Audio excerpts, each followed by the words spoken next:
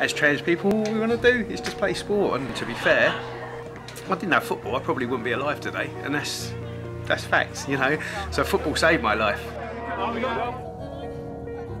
I just want to be a slightly shit second row in a team in East London. I'm happy with my lot in life. This is what I do for just shits and giggles. And for some reason, me doing this for shits and giggles is somehow the end of Western civilization. Some play for the friendships, to be part of a team. Others for the thrill of competition, a chance to win. But what are you meant to do if you're barred from taking part? British cyclist Emily Bridges is told she can't now compete in her first women's event this weekend. I don't think that biological males should be competing in female sporting events. USA Swimming, the association, have finally addressed the furor over trans swimming star Leah Thomas. All given abuse for even trying. It ranged from being accused of being a paedophile to I was a rapist and I wanted to access women's spaces in their changing rooms. The question of transgender inclusion in sport. There's science, policy and fairness to weigh up. But caught up in the controversy are real people. So where can trans females have their place in sport? And how is this debate affecting the athletes at the heart of the issue? A debate over transgender athletes. Competing fairly. It's not fair. Huge issue. It's not the score, it's a fact. We're here.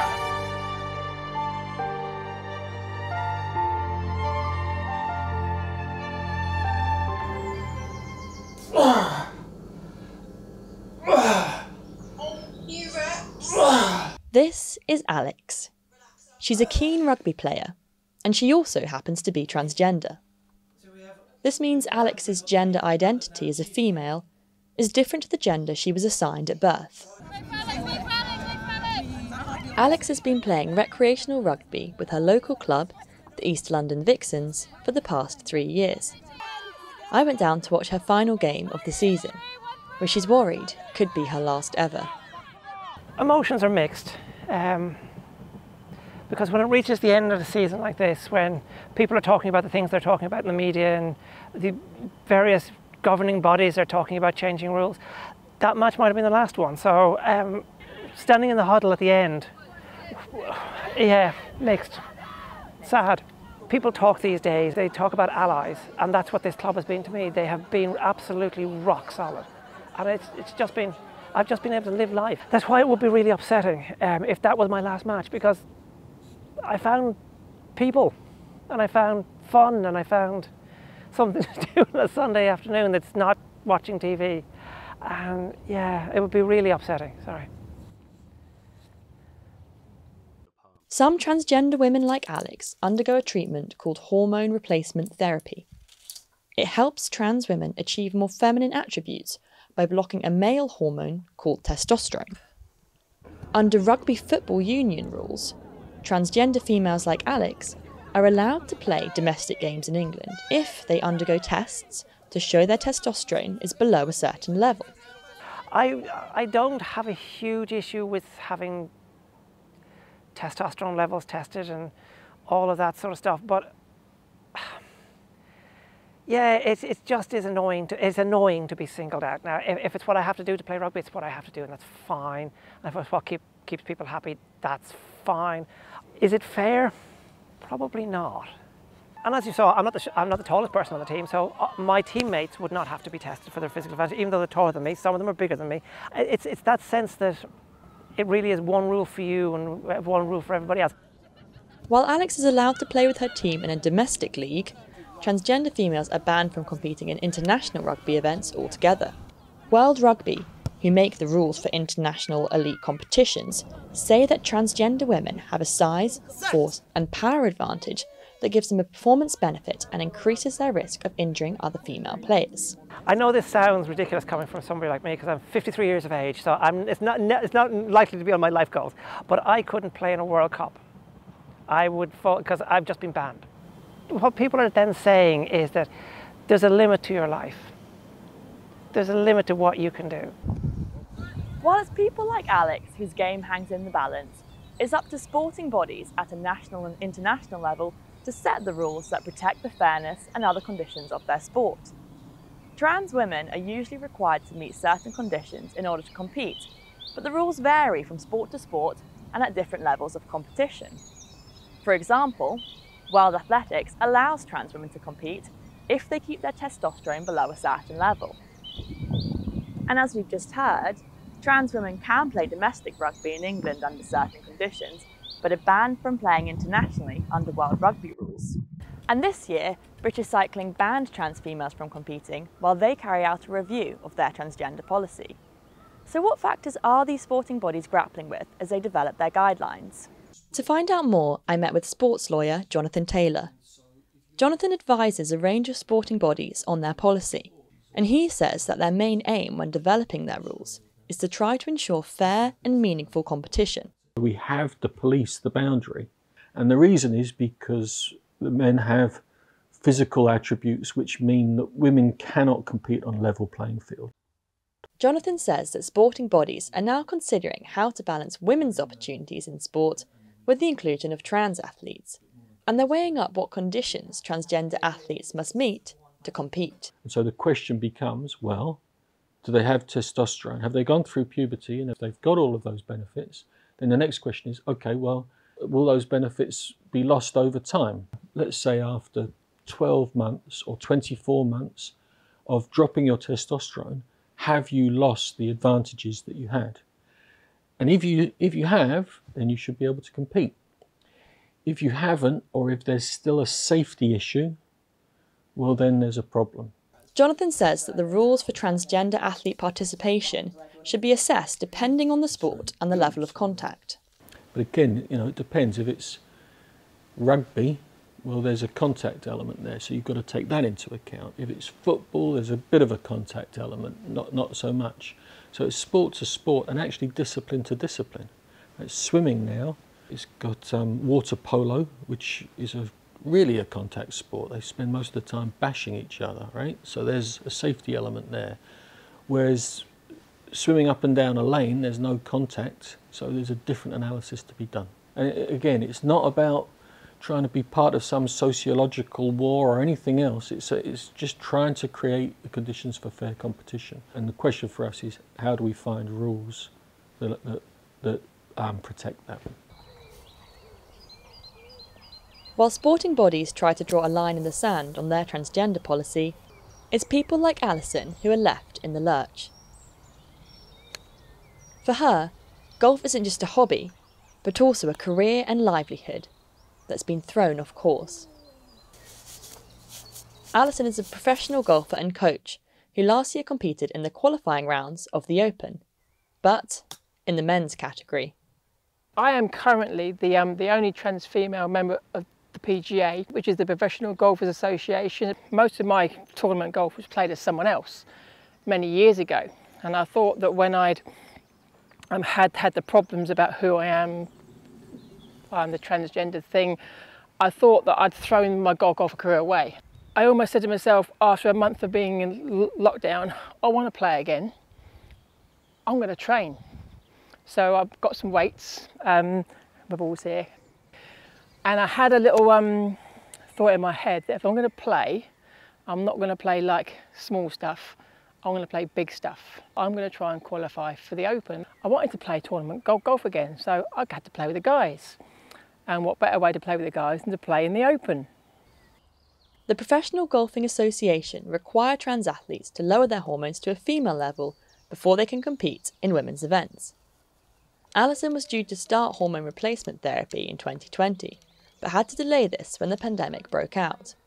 This means her testosterone isn't low enough for her to compete professionally against women. She said she enjoyed the chance to play in the Men's Open, but it wasn't without its challenges. So the Open experience for me, on the whole, was one of the only days in the whole year where I could go home and be okay with myself and think, do you know what, I'm an okay human. I also prepared myself for different situations, like for going to the actual club and it being a men's event, getting to the gate, arriving as Alison and being confronted by a marshal saying, I'm sorry madam, but this is open qualifying, you're not due here today. And then me having to say, I'm playing, I'm actually competing, I'm teeing off in 10 minutes. Alison is now going along to women's golfing events. Not to compete, as the rules don't allow her, but just to see how she compares with other female players. If I play with the girls and I'm hitting it way, way further than them, at least I know. But if I never play with the girls, I'm never going to know. And the more I play, hopefully, the better research I can get. There's part of me doesn't quite feel right playing with the guys when I'm the only one there. But there's also part of me that doesn't quite feel right playing with the girls, knowing that have I got an advantage or not. So I'm sort of stuck. Part of me would say, well, don't play. But then again, that would break my heart. For Alison, the ability to play and compete in golf is hugely important for her mental and physical well-being. It's a game like the one which challenges you mentally, it challenges you as a person, you're out in the fresh air. So for me, golf almost saves my life. It's like air and oxygen. If I wasn't able to play golf, I know my mental health would decline big time.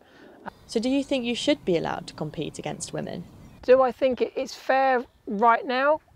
No. Would I like to prove myself wrong? 100%. But I've got to prove it to myself to be fair first before I do it. It's got to be fair for everyone concerned. So what are the scientific factors that give men an advantage in sport? And where do transgender athletes like Alison fit into this? Well, when a male goes through puberty, a hormone called testosterone increases in their body. Now this testosterone causes a number of physical effects, including increased height, increased muscle, and increased hemoglobin, which carries oxygen around the body. Now it's these effects that mean the average male tends to be taller, stronger, and have better endurance than the average female. And it's for this reason that some sports require trans athletes to lower their testosterone before they're allowed to compete in the women's category. But there's limited research into how this transition affects trans athletes' performance. And there's some concern that athletes who've gone through male puberty retain a biological advantage that's not reduced by lowering testosterone. To find out more, I met with scientist Joanna Harper, who's also a long-distance runner and transgender. Joanna published the first ever study into transgender athletes' performance in 2015. So what sort of things do we need to consider from a scientific perspective that affect transgender athletes' performance? What effect does the hormone therapy that transgender women take have? Within 3 to 4 months, transgender women will have hemoglobin levels that are identical to cisgender or typical women. Then there are factors that change incompletely, and the most notable of those would be strength. Trans women will lose strength, will lose muscle size. However, trans women won't go from male levels of strength to female levels of strength. And then there are parameters where there's virtually no change, such as height. And so it depends which of these categories are most important for success in sport as to whether we can have meaningful competition between trans women and cis women. Joanna is currently researching with other scientists at Loughborough University, testing transgender and cisgender athletes to see how their sporting performances compare. But she says there's only a handful of other places running trials, and that more research needs to be done on the subject. When we have larger numbers of universities doing it, then we're going to make a lot more progress. I would tend to believe that it's probably not unreasonable in most sports to let trans women compete after hormone therapy. But we don't know for sure and won't know for sure for quite some time. The science may be uncertain, but what is clear is the intense scrutiny facing trans athletes who sign up to compete in professional female events. Over the past year in particular, there's been an explosion in the media on whether or not transgender women should be able to compete in female sport.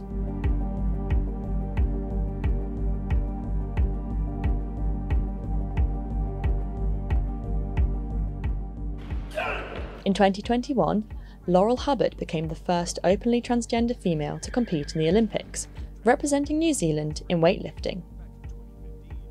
Despite finishing last, Laurel was the subject of fierce controversy, both online and in the news. Grotesquely unfair situation where people born to male biological bodies who have an obvious superior strength and power. In March 2022, Leah Thomas became the first openly transgender athlete to win an NCAA Division I swimming title, and again faced intense backlash. But Madison, it doesn't change the biological fact that he's a man. He went through puberty as a man. He has muscle, structure, and everything through 22 years of his life as a man. And in April 2022, transgender cyclist Emily Bridges found herself the focus of online and media scrutiny.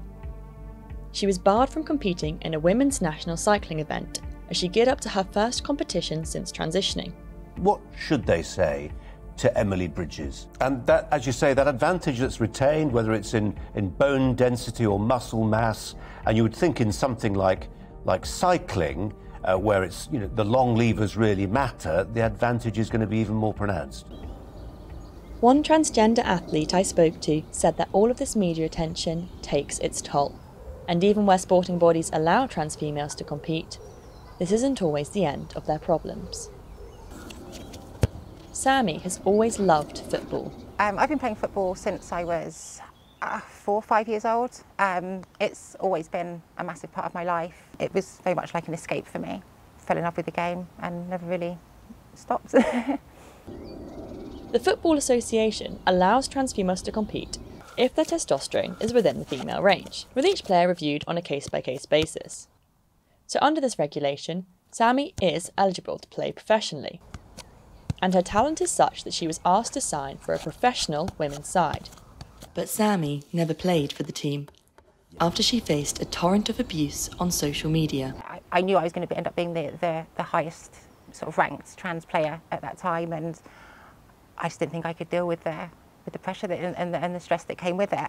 On Twitter alone, I had like 700 messages within about 48 hours of announcing that I had been asked to sign. It ranged from being accused of being a paedophile to being accused of only wanting to play women's sports because I was a rapist and I wanted to access women's spaces in their changing rooms. I've still never used the women's changing room. I'm too scared. I wouldn't go in there because I don't want to be accosted. I'd just get changed before football and go on the way. It's difficult because you just want to play the sport that you love. I've played this game for 25 years, and for someone to suddenly say, no, you can't play, is really difficult to get your head around because I haven't done anything. I haven't done anything wrong. Sammy says she wants sporting bodies to put more rules in place to protect transgender athletes from abuse when playing competitive sports. I think I'd definitely be in a different position if I had had a bit more support, and I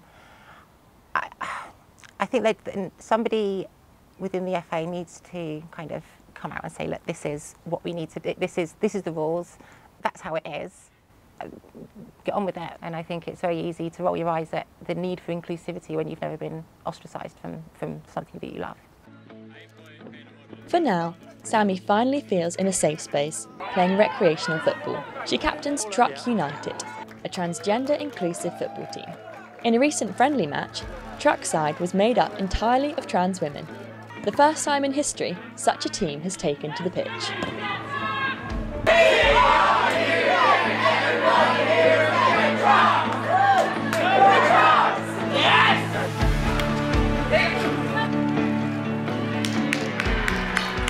They may have lost the match 9-0, but for once, the Truck players finally felt at home.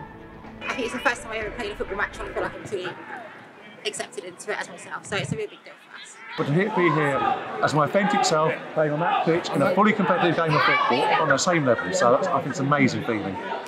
And the organiser of the team is hoping this could be the start of a brighter future for trans athletes within sport. There's never ever been a team of trans women. Well, it has now. So yeah, we've gone and created a bit of history tonight, so that will be etched in the history books, which is something special as well. More of these kind of events happen. Hopefully will make people more accepting and understand that, as trans people, all we want to do is just play sport, and football's a game that we all love, and football is for everyone and should be for everyone. And to be fair, If I didn't have football, I probably wouldn't be alive today, and that's fact, you know. So football saved my life. So why are there such barriers to entry for trans people, having fun and enjoying playing the sports they love? Well, in this case, Truck lost their game, and it was a friendly league. But sometimes the results are different, and the stakes much higher. US swimmer Riley says allowing transgender athletes to compete in the same category as her is taking away her rights and opportunities. Riley has been swimming since she was just 5 years old. This year, she competed against transgender athlete Leah Thomas in the American College NCAA Swimming Championships, and they tied for 5th place. I had one of the NCAA officials come up to me and he said, "Great race. We only have one 5th place trophy. You can hold the 6th place trophy and pose for the pictures. Yours will come in the mail, but we're going to give the 5th place trophy to Leah." At this point, I was extremely frustrated because, not because I didn't have a trophy. I have tons of those. The point was that they turned their back on women. This was the women's national championship. It's 5th in the entire country of women. So it's really incredible to get to that point. It's something I've worked my whole life, especially the past 4 years for. It was my best shot at a national title. It was just such a disheartening feeling watching a biological male, kind of dominate everyone, especially on that first day when she won a national title in the 500 freestyle. And seeing how many tears were shed and seeing, the raw emotions of these females on the pool deck who had worked so hard to get here. The NCAA allows trans females to compete if they meet testosterone requirements. But Riley doesn't think this is fair. Especially with swimming, things like males have a larger heart, they have larger lungs, they have, better lung capacity. And these are all things that play a huge role in a sport like we do. And so no matter the amount of testosterone that you have or don't have, those things will not change. So do you think transgender athletes shouldn't be allowed to compete at all then? I definitely think everyone should compete. I don't think anyone should be denied athletic opportunities because that's not fair. But I think there should be rules in place to either ensure people are competing with their birth assigned genders, or I think honestly with swimming being so individualized, you could open a new category which would still give everyone the opportunity to compete. And I think it's the easiest way to appease most people involved. So what are sporting bodies doing now to ensure fair competition for female athletes like Riley, while also allowing transgender women to feel welcome in sport? I contacted the Rugby Football Union, World Rugby, the English Football Association, the Professional Golfing Association, and the NCAA to ask about their handling of the issue and any upcoming policy changes. But none of them responded for comment. When I emailed British Cycling, they said they couldn't comment until their new policy is finalised, but have not yet said when this will be. I also contacted Sport England, who are responsible for growing grassroots sports, and they said they couldn't comment but sent me their transgender inclusion policy. It summarised, for many sports, the inclusion of transgender people, fairness and safety cannot coexist in a single model, and they said that each body should work to define their priorities for the sport. To get a clearer picture of where this leaves trans athletes, I spoke to Cleo Madeline from the charity Gendered Intelligence, which works to improve the lives of trans people. So do you think all this uncertainty and suspension of the rules is putting off trans people from getting involved in sport? Absolutely, yeah. I really agree that the back and forth is excluding young people, putting off trans people. So you have people who think, well, what's the point in taking up cycling because I won't be allowed to join this club? Or what's the point in going to the gym because I'll be excluded from the facilities? The last thing I want is for the ongoing conversation around sport, which is already quite polarized, to further devolve into trans people versus sports policymakers. But we really do want to work together. We want to try and help educate people. Cleo said it's most important that policymakers agree on clear guidelines for recreational sport and for the next generation of young transgender athletes. I think one thing that's getting lost a lot in this ongoing discussion is the distinction between elite and grassroots play. And the reason that this is happening is that it is fallout from a lack of clarity over how these guidelines ought to be applied. And the end result is that further and further down the chain, you see trans people being systematically excluded. While absolutely we are invested in the participation of trans athletes at the highest level, it's so important that young people have that clarity and know that they can go ahead and participate. The question of transgender inclusion in sport. So what have we learnt about how this controversy is affecting the athletes on the ground? And where can trans females go? Well, I found out that some are allowed to compete, and they're enjoying playing sport for now.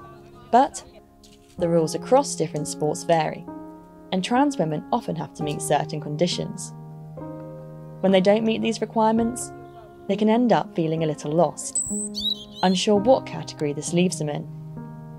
Plus, the raging political debate means some are worried about what the future holds, with all the online attention enough to put some trans athletes off from competing altogether.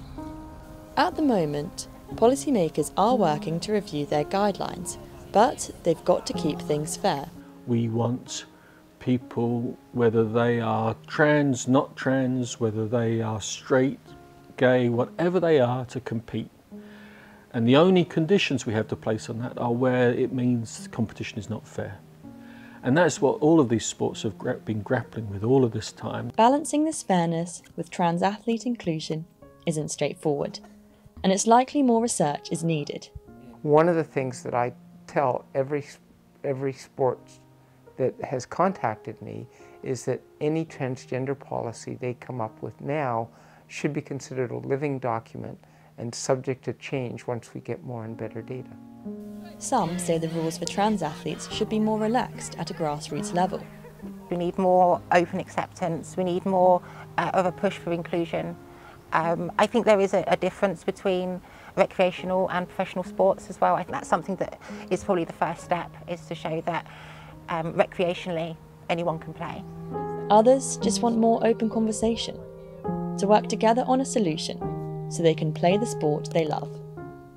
I just think you just have to keep talking to each other. If you think something's gone wrong, come and talk to me about it. If you don't think it's fair, come and talk to me about it. If I don't think it's fair, I'll come and talk to yourself. There'll be a way. What that way is, and we're still debating it, aren't we? And we will be debating that for quite some time, I think.